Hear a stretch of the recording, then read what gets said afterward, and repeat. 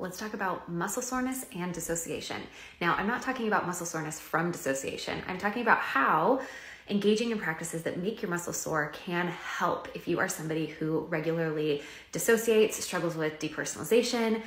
And this is because anytime we feel a sensation in our body, it invites us back to be present with our body.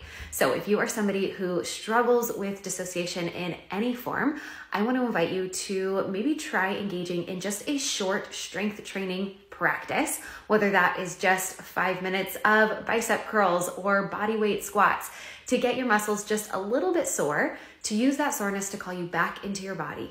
Now, note, if you're ever sore for more than 48 hours, you went too hard, scale it back. It doesn't take much. It might take a little experimenting to find the right dose of movement to invite just a little bit of soreness into your body as a practice of inviting you back into communication and into your body, even for just a moment. I'm Amanda, a neuroscience and trauma-informed anxiety and depression coach. And for more body-based somatic practices for anxiety and depression, like and follow.